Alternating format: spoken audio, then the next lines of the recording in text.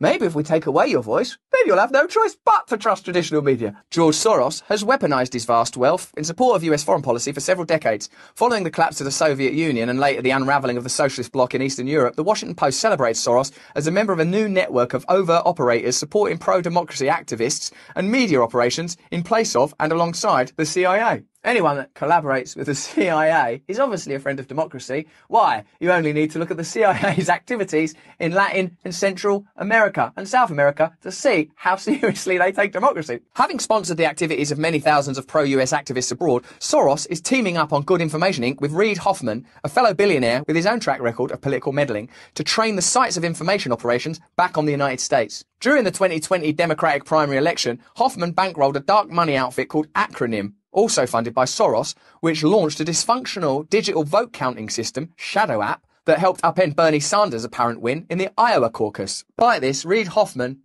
himself has invested in Facebook. Hold on a minute. If you think that this place where bad information flows from, and your main job is you want to create good information, don't invest in the thing that's creating all the bad information. Otherwise, what people might start to think is you don't care about good and bad information. You care about information that's favourable to you and making money.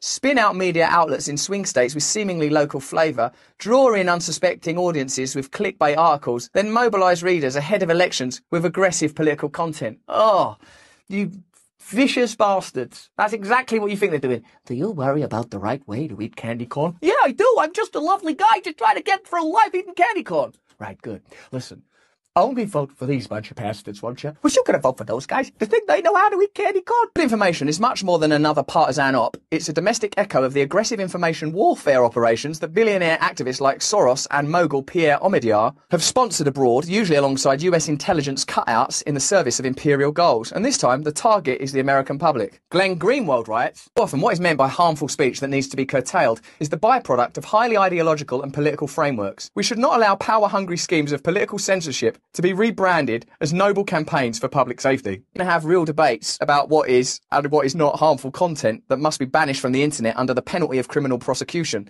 Then that should at very least be a collective judgment, not one dominated by a tiny handful of multi-billionaires who use their bottomless wealth in the dark to shape society to conform to their ideological preferences and other interests. Absolute last thing we should want or tolerate is for those same billionaires scheming to control the internet to eliminate the last vestige where dissent and free thought that is not subject to their oligarchical control.